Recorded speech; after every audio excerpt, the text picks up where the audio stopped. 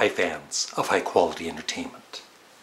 I've been meaning to talk about this band and especially John Fogerty for quite a while.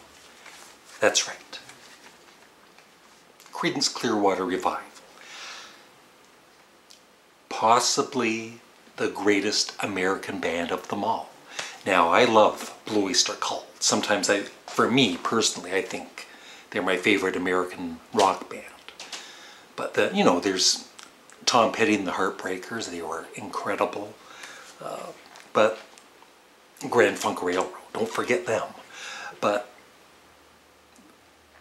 especially for the late 60s, early 70s, for me, growing up, Creedence Clearwater Revival were just below the Beatles for how much I loved them. And when Cosmo's Factory came out, it was as good, or almost as good, as the Beatles' Abbey Road. Just song after song after song was amazing. And so my favorite CCR albums are Bio Country and Cosmo's Factory. But even Pendulum, which has never been as well admired as some of their earlier records, it's still a great album. And even Mardi Gras. Mardi Gras is okay. I even like the Stu Cook, the bassist. I remember it was the B-side for Sweet Hitchhiker, Door to Door. I've always loved that song.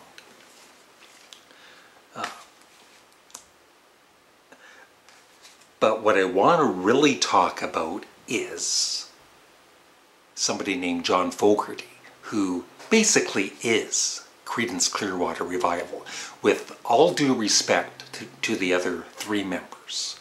And of course, sadly, his brother Tom Fogerty passed away a few years ago. And the other two members, I don't know if they're still performing, but I think they are, as Creedence Clearwater Revisited. And but it's really sad, that they broke up and there's all this infighting and with the record company and all that. And recently I watched if you're a Creedence Clearwater Revival fan or a John Fogerty fan, you need to watch this interview. It's about an hour long. And I totally believe John Fogerty's side of the story.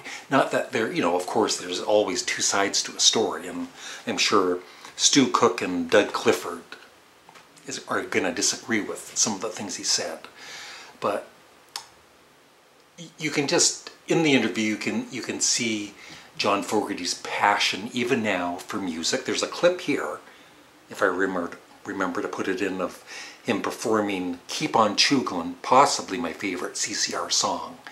And this was in 2016. And he's older than me. And he's running around the stage. He's full of energy. Still sounds great.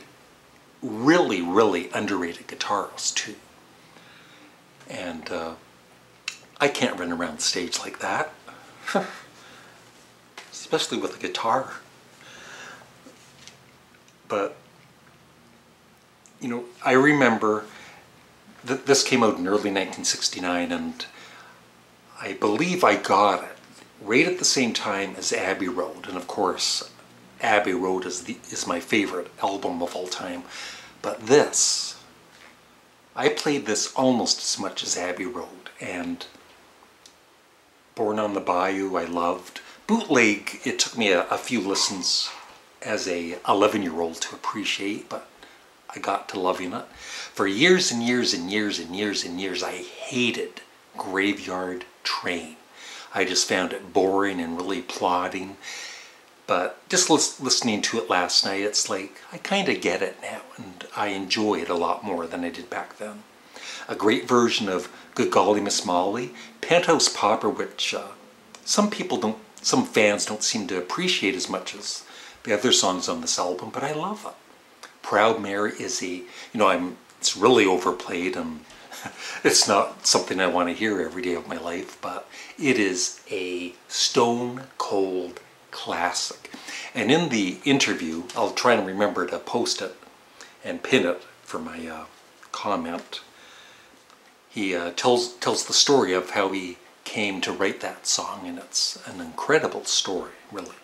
And then, of course, to top it off, Keep On Chooglin', which along with Ramble Tamble is my favorite CCR song, and those two songs are way up there as some of my favorite songs of all time. But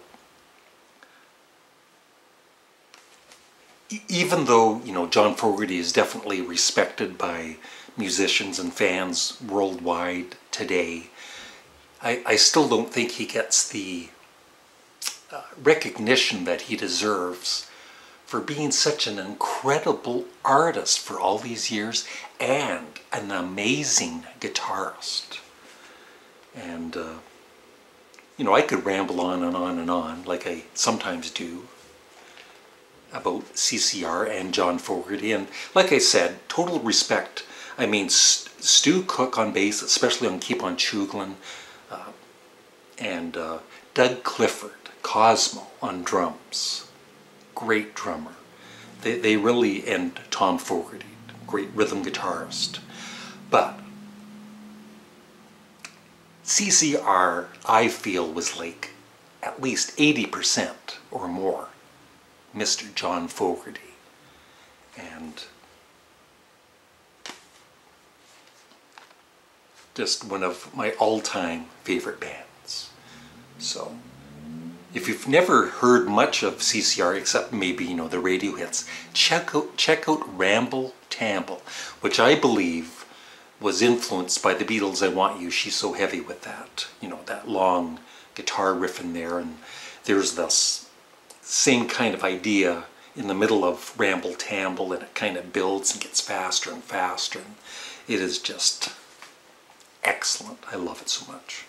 So that's my feelings on CCR, but mainly this video is for you, if you are a fan of CCR, to check out the interview with John Fogerty, because I learned a little bit. And if I had to take sides, I would definitely take John Fogerty's side on all the sad things that happened with the breakup. So, thanks for watching, and have a great day. Bye. And keep on chooglin'. And ramble tamble a bit if you like.